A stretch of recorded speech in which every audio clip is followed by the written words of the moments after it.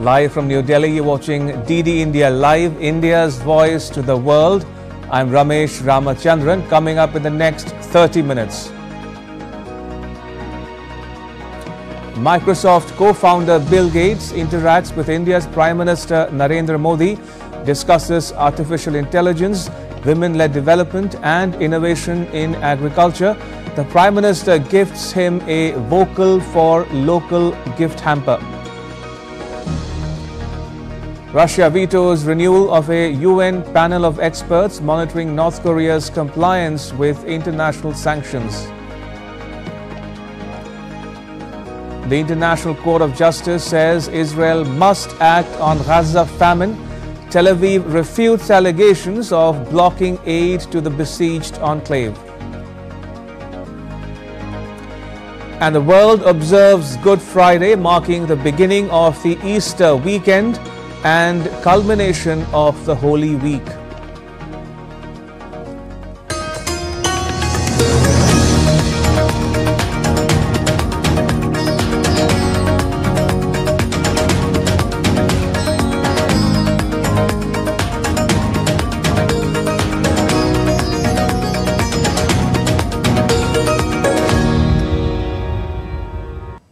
All right, first up, Microsoft co-founder Bill Gates had a candid interaction with India's Prime Minister Narendra Modi in New Delhi. Both had a freewheeling chat on a range of issues such as artificial intelligence, digital public infrastructure and climate change. They also discussed the health, agriculture and education sectors in India. Gates presented books on nutrition to Prime Minister Modi. The Prime Minister in turn gifted him a vocal for local gift hamper.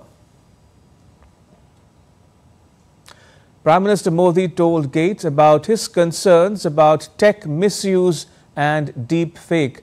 He said there should be a clear watermark on AI-generated content. AI ने जो challenges खड़ी की है, वो मैंने देखा है कि इतनी अच्छी चीज अगर प्रॉपर्ली ट्रेन किया बिना किसी के हाथ में दे दी जाए तो वो मिसयूज होने की संभावना ज़्यादा है।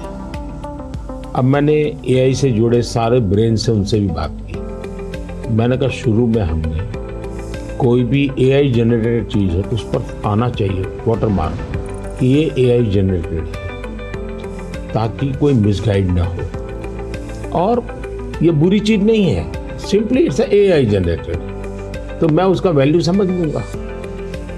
डीप फेक भारत जैसे डेमोक्रेटिक कंट्रीज में और इतनी विशाल कंट्री में कोई एक डीप फेक में कुछ भी चीज डाल दे, जैसे मेरे ही वॉइस में कुछ ऐसी गंदी चीज डाल दे तो शुरू में तो लोग मान जाएंगे, तो बहुत बड़ी आग लग जाएगी। तो ये जरूरी है कि डीप फेक एआई जनरेटेड और ये सोर्स है।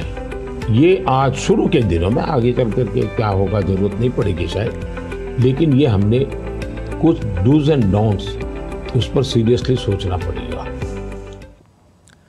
And Prime Minister Modi spoke about the need for quality and clarity of data. मैं इसको दो तरह, एक हमें कॉमन मैन को भी क्वालिटी डेटा के लिए ट्रेन करना पड़ेगा। हमारे डेटा में क्वालिटी होनी चाहिए, क्लैरिटी होनी चाहिए। दूसरा, डेटा ओनर को मालूम होना चाहिए कि जो मेरे से डेटा मांग रहा है वो किस काम के लिए मांग रहा है। अगर वो उसके साथ एग्रीमेंट करके उसमें से कमाई करना चाहता है तो उसको अलाउ करना चाहिए कि और पहला, उसको प्रायोरिटी रिसर्च के लिए होनी चाहिए। रिसर्च के डेटा की वैल्यू ज़्यादा ना हो, ताकि वरना रिसर्च बहुत महंगा हो जाएगा। और रिसर्च करने वाले इंस्टीट्यूट ने भी उसको एश्योरेंस देना चाहिए कि तेरे डेटा का मैं जो उपयोग कर रहा हूँ वो इसी काम के लिए होगा, ये ग्लोबल गुड के लिए है, कॉमन मैन गुड के लिए। तो मैं मानता हूँ दुनिया में कोई भी व्यक्ति इनकार नहीं करेगा। The Prime Minister urged the world to develop the concept of green GDP. He said the nations should include it in their overall GDP. दुनिया को ग्रीन जीडीपी के कंसेप्ट को डेवलप करना चाहिए कि भाई तुम्हारी टोटल जीडीपी में ग्रीन जीडीपी कितनी है, टोटल रोजगार में ग्रीन रोजगार कितने हैं। हम एक नया आखिर टर्मिनोलॉजी बदलनी चाहिए दुनिया की। तो मैं समझता हूँ कि समस्या का समाधान हो सकता है, लेकिन अगर मैं कहूँगा मैं तो जितना उपयोग करता हूँ करूँगा, मैं तो इतनी बिजली उपयोग करूँगा, मैं इतना पानी बर्बाद करूँगा, मैं ये करूँगा। All right, moving on, India's Prime Minister Narendra Modi has penned a tribute to the President of Ramakrishna Mission, Swami Smaranananda, who died on Tuesday at the age of 95 due to old age ailments. Prime Minister Modi wrote, and I quote, Srimad Swami Smaranananda Ji Maharaj was a pioneer of India's spiritual consciousness, and his demise is like a personal loss. My heart, like that of crores of devotees, saints and followers of the Ramakrishna Mutt and Mission, is deeply saddened. At different points in India's development journey, our motherland has been blessed by many saints and seers like Swami Atmastanandji and Swami Smarananandaji, who have ignited the spark of societal change. They have motivated us to work with a collective spirit and address all the challenges our society faces. These principles are eternal and will act as our source of strength as we embark on developing a Viksit Bharat during the Amrit Kal, unquote. India's Minister of External Affairs, Subramaniam Jaishankar, held talks with his Ukrainian counterpart, Dmytro Kuleba, in New Delhi on Friday. Their discussions focused on the ongoing Ukraine-Russia conflict and its wider ramifications. They also exchanged views on global and regional issues. Minister Jaishankar reiterated India's commitment to strengthen the overall relationship, including bilateral cooperation. I'm very glad that despite some of our bilateral mechanisms have also met, I think this has created a certain momentum in our bilateral relationship. Today, after this discussion in the afternoon, we look forward also to the meeting of the Intergovernmental Commission. India and Ukraine have been traditional friends, but I think there is much more that we can do and should do, not only in the interest of our nations, but also in the interest of global development and security architecture. We will be looking forward to restoring what had existed before the large-scale invasion of Russia in Ukraine began, existed between us. We will be looking forward to discussing new areas and projects of our cooperation, because I do believe that this relationship has a strategic perspective, and therefore our leaders spoke, Prime Minister Modi and President Zelensky, they spoke in person and on the phone a number of times, and they always instruct us foreign ministers to push this relationship forward. So we have a big work to do, and I'm looking forward to delivering so that we can report to our leaders, but also to the peoples of India and Ukraine, two big friendly nations. All right, let's now get you the latest on what's happening in India in the run-up to the world's largest democratic election.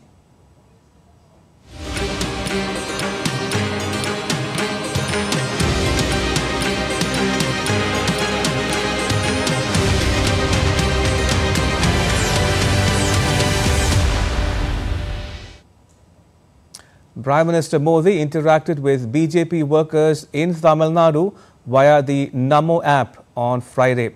The interaction aimed to boost the morale of the BJP workers ahead of the general election. In his interaction, the Prime Minister said that BJP is working on a model of women-led development. The party is committed to making India the third largest economy in the world. He said women will play a crucial role in a developed India. He also said that he was happy that the women workers of the party are working hard.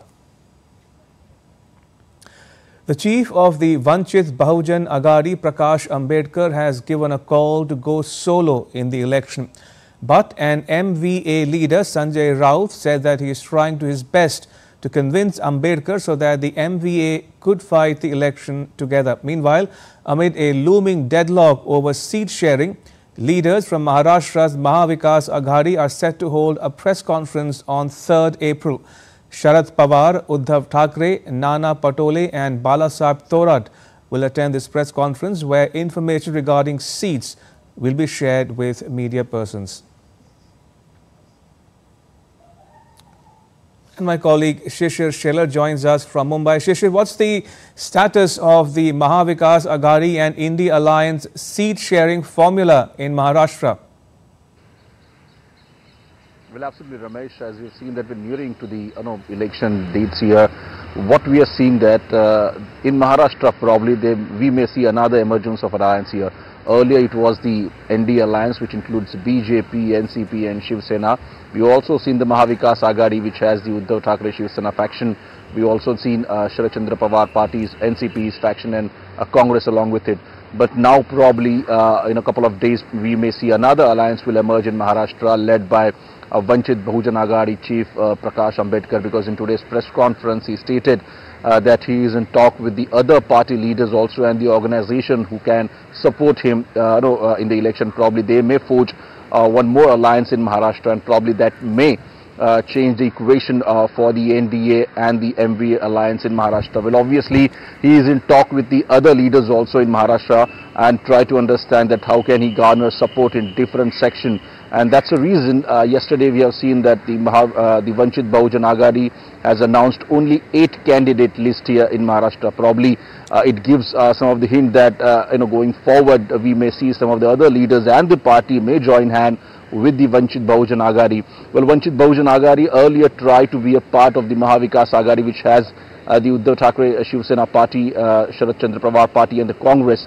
But it seems that especially the talks between both these parties are not going in right terms, and that's the reason he also alleged that some of the people, especially in Mahavikas Aghadi, is giving false information and probably are not giving exact the numbers they're asking for, and that's the reason Vanchit Bahujan Aghadi may part his way. So that is one of the important decision that Prakash Ambedkar has taken in today's press conference.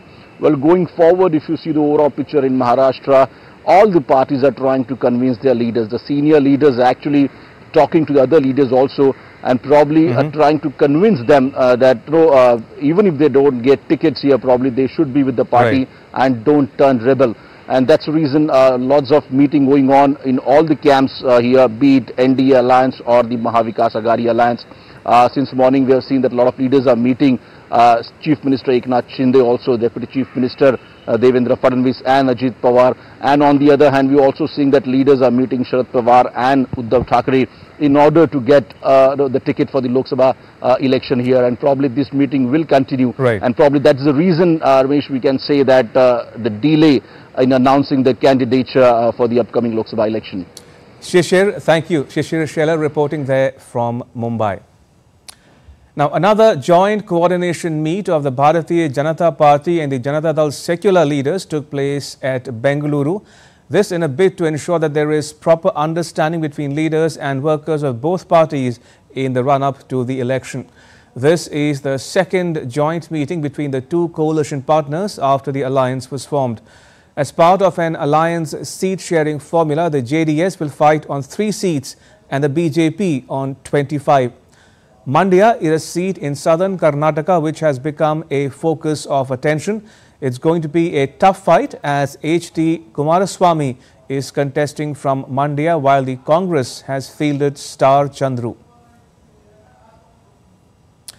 After the BJP-JDS Coordination Committee meeting, JDS President and former Prime Minister H.D. Devegowda said that the two parties will strive to win all 28 seats in the state. First time BJP and JDS Coordination Committee meeting was held. All leaders were present.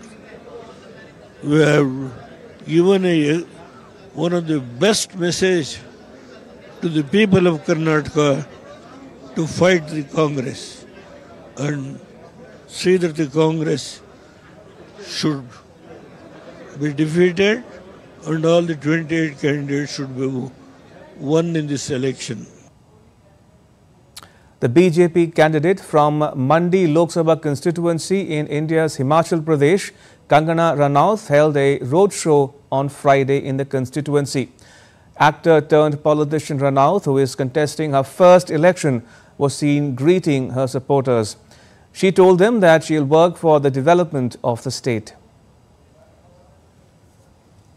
आप देख सकते हैं कि क्या भीड़ उमड़ी है, कितने लोग आए हैं और कितने लोग जो हैं वो गर्वित हैं कि मंडी की बेटी और मंडी की जो राष्ट्रवादी आवाज है वो अब इस इलेक्शन में जो है वो मंडी को रिप्रेजेंट करेगी। हमारी बीजेपी की जो लीडरशिप है, नरेंद्र मोदी जी जो हमारे जो लीडर हैं, वो हमें जिस तरह से गाइड करेंगे उस डायरेक्शन में हम कोई कमी नहीं छोड़ेंगे।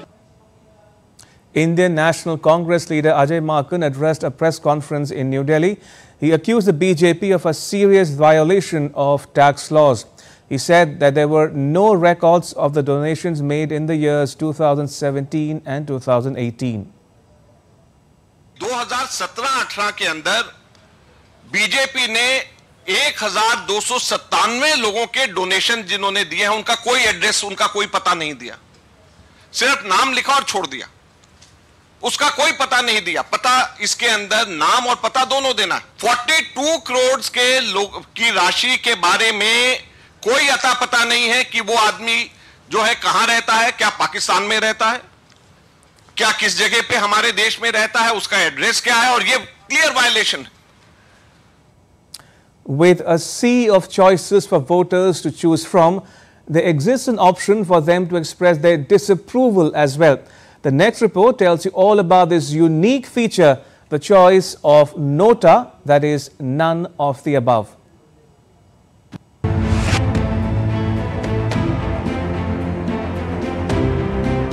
India is the largest democracy in the world, and in the true sense of democracy, voter is the king.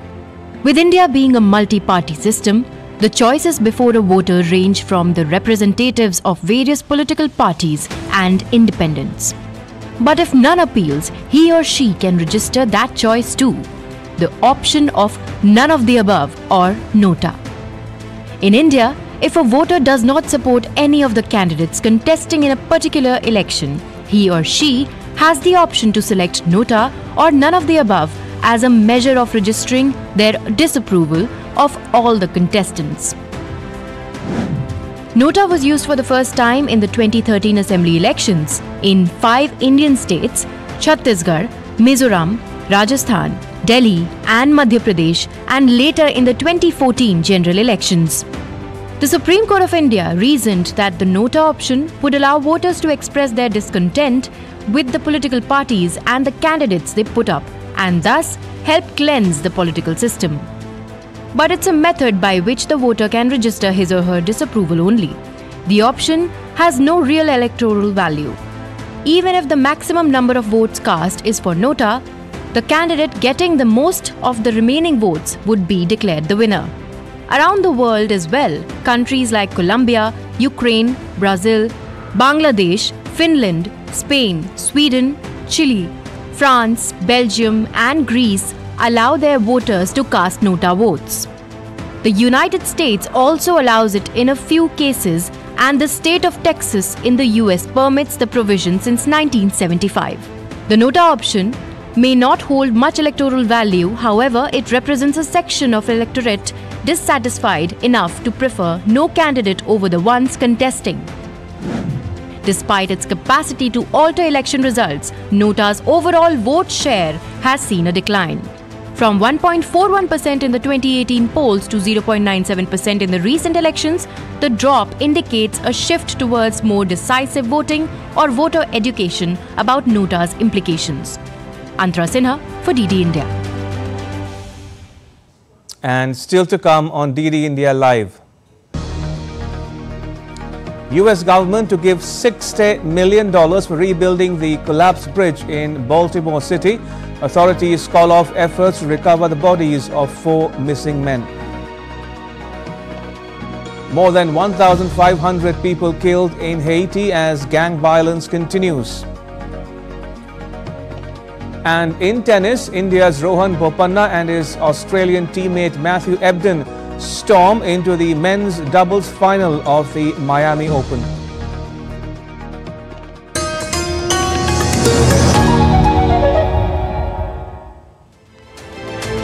Why is ISIS surging again, and what are its implications? What are the threats that it poses to international security and to India? ISIS has been a very decentralized organization since the beginning, and that is what has given them benefit and has led them in this successful manner. What India has done up till now is to, strike on the causes. So de-radicalization has been our prime focus to deal with the ISIS rather than a purely military response. Yeah.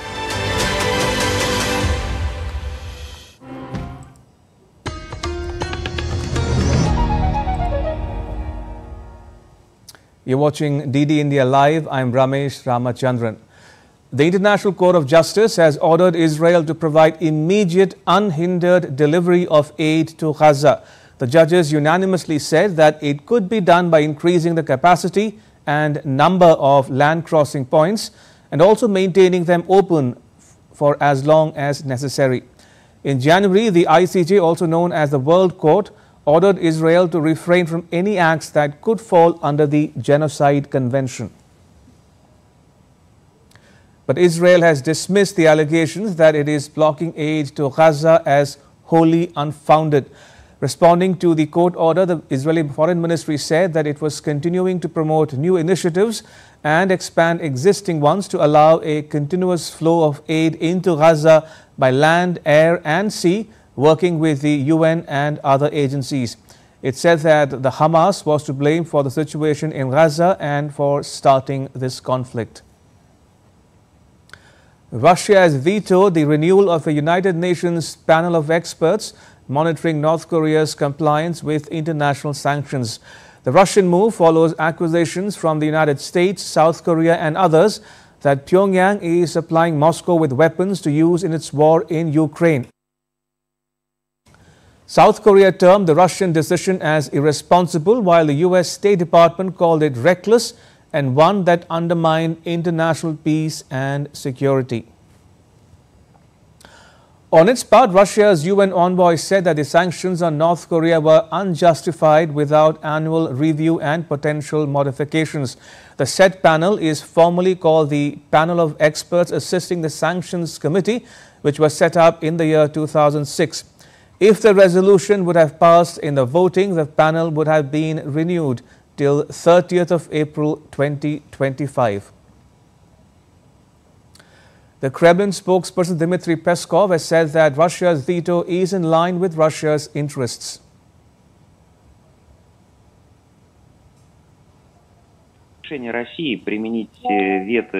Such a position is more in line with our interests.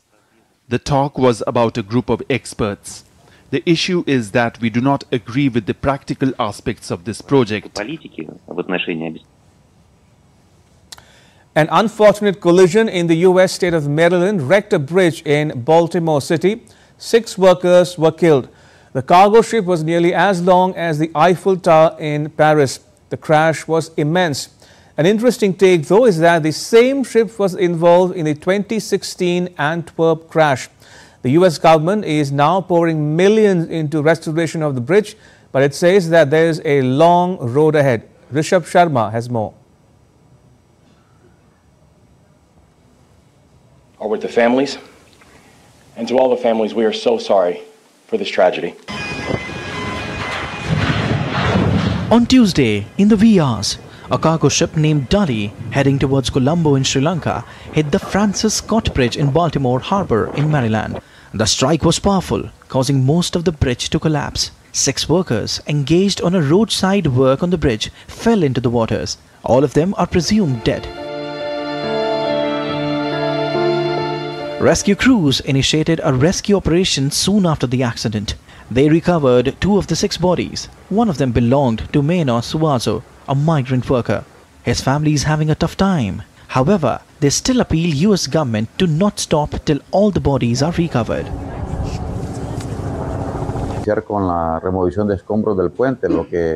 We understand that the US government is losing millions of dollars because the boats are not moving. But we believe that they should not forget the suffering of the families and the 4 victims whose bodies have not yet been found.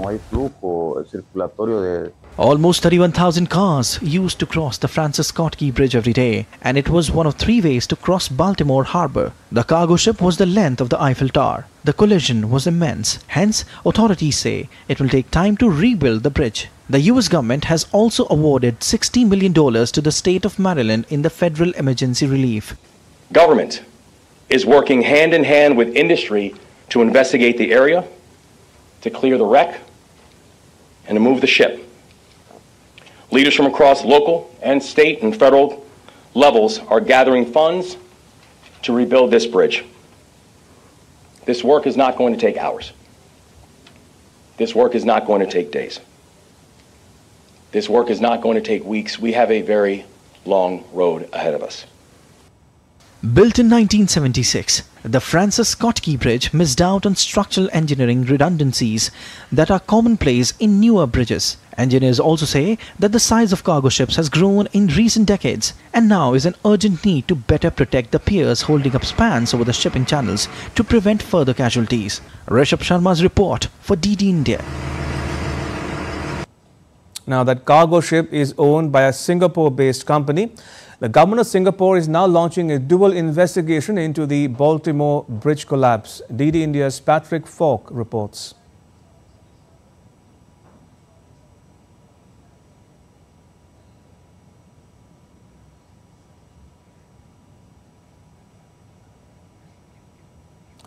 Right, apologies for that. We'll try to get that in just a bit.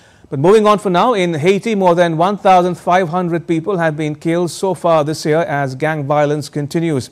The country has extended a state of emergency while trying to deal with the civil unrest and set up a new government. DD India's Latin America correspondent, Mary Trina Mena, has more details. Right, in other news, Good Friday is being observed across the globe today. The day commemorates the crucifixion of Jesus Christ and his death at Calvary. Good Friday is an important day in the Christian calendar as it marks the beginning of the Easter weekend and the culmination of the Holy Week. It's a day of mourning and reflection for Christians as they remember the sacrifice of Jesus Christ and his suffering on the cross. On this day, Christians engage in sorrow, penance, fasting, and attend church service.